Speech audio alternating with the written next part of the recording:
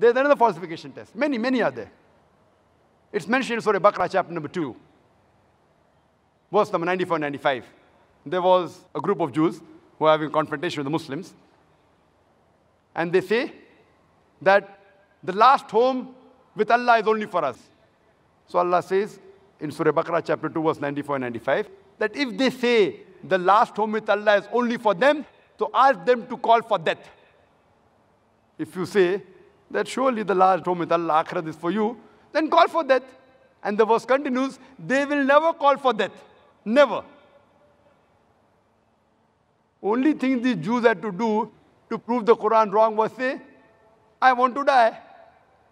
So easy. Not that they had to die. Not that they had to commit suicide. Not that they had to stab themselves. Only thing they had to say is, I want to die. So easy. To prove the Quran wrong, you want to say, I want to die. 4 words, Quran will be proved wrong. Allah continues in Surah Baqarah, chapter 2, verse 95 and 96. They will never call for death, even if 1,000 years was given to them. So easy.